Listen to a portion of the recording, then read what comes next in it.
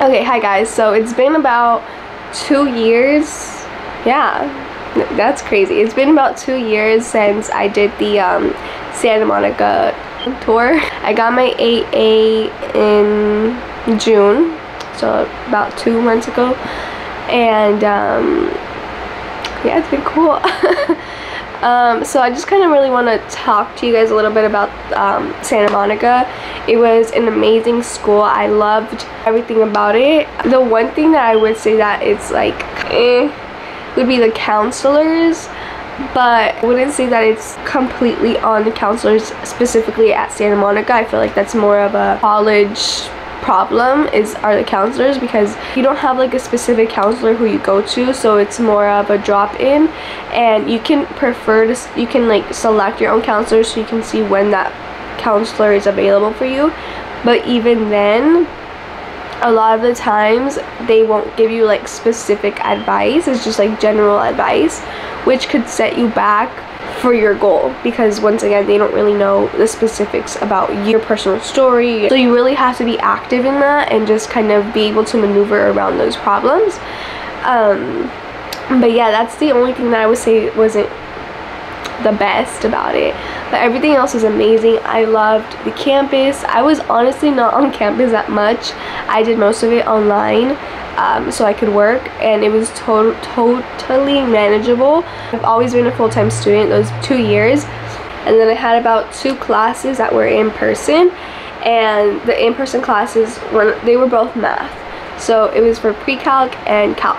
Another thing is that it's known the SMC math department is one of the hardest math departments of like the community colleges, so you really have to prepare yourself for that, set yourself up for success in the sense that you don't want to go to a higher level math thinking that you can be there.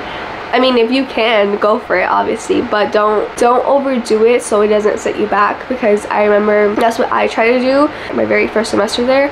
I was taking a regular pre-calc, and I stopped at algebra 2 in high school, so I had like no background, and then I stopped doing math altogether junior year. So senior year I had no math classes, so it was a while since I stopped doing math. And like, be so organized so that when it's time for you to actually transfer and put all of your course like transcripts in, that you're able to go back to a specific place and you're not running around everywhere.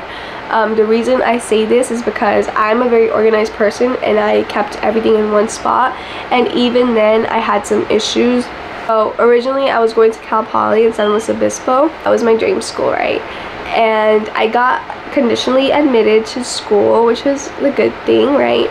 And then everything was running smoothly. I applied for FAFSA, I did the housing application, I submit my records, like all of these things that you need to do, I had submitted those.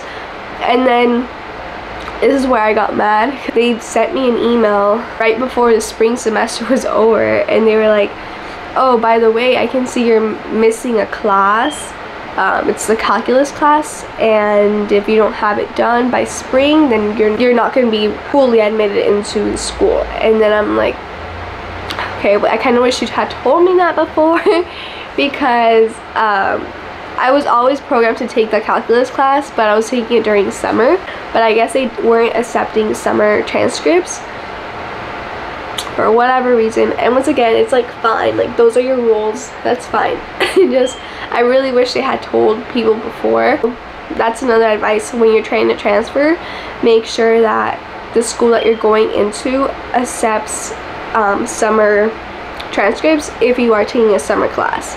For SMC, I did do spring and winter semesters. I absolutely love them. Some people hate them because they're really fast paced, but I prefer like quarter terms, just because it goes by faster, and I feel like since it goes faster, you have to really dedicate yourself to that class. I tend to be the person to be like in the very beginning of the semester, I'm like, yay, like I got this, I'm going strong.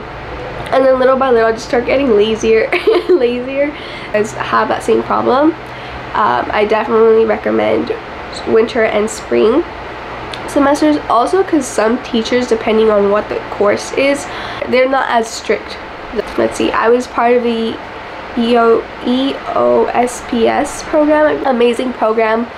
They once again, you're gonna have to go back to like the SMC website and reference all of the eligibility requirements, but I was eligible for that program. So my books, they gave me like a book voucher. They were paid for. That didn't have to come out of pocket. The only time that it might have to come out of pocket is when you're taking summer or winter classes, because it's like not a full term technically, like a semester term, so you're gonna have to pay for those out of pocket most of the time.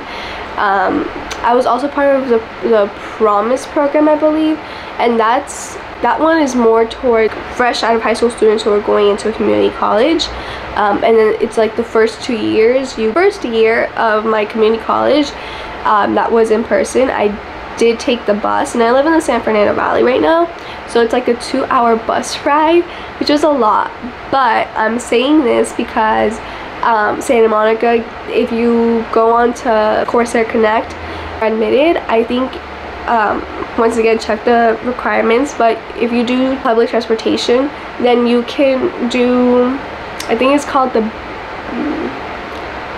I don't know what it's called anymore, but you get a pass basically, and you just scan it, so you don't have to pay for your transportation out of pocket, and the school does it. So I thought that was really cool, because I think I was going like 2 or 3 times a week to school, which was a lot. Public transportation may not seem like it's expensive, but over time it can be expensive, you know.